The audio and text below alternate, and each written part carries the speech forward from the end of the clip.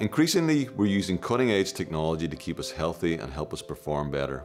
There are so many areas where intelligent machines can make a difference.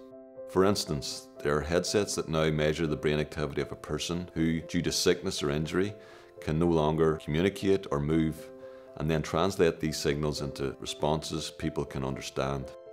Strategies are also being developed to link brains directly with exoskeletons, a special kind of suit that can be worn by a person recovering from a stroke or by firefighters or construction workers. These suits enhance a person's ability to walk, climb and carry heavy loads, and can accelerate recovery from injury or improve workplace safety.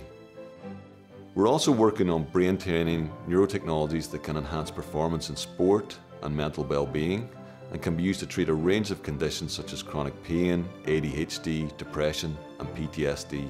These are just a few examples of progress in a field known as human augmentation.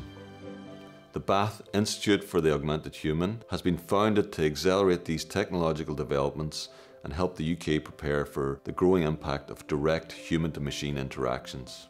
We're setting ourselves an ambitious programme involving 50+ academics from an excellent mix of disciplines, from robotics, engineering and computer science to health, neuroscience and psychology. Together we're establishing a world-leading research institute. Our mission is to work together along with industry partners, patient groups and others to find new and imaginative ways to integrate machines with our bodies and minds. Our end goal is to push the limits of our natural capabilities, improving quality of life and benefiting humanity. We'll also be taking a leading role in devising rules that ensure no harm is done by the tech developed in this field. We want to guarantee human augmentation technology is deployed both safely and ethically.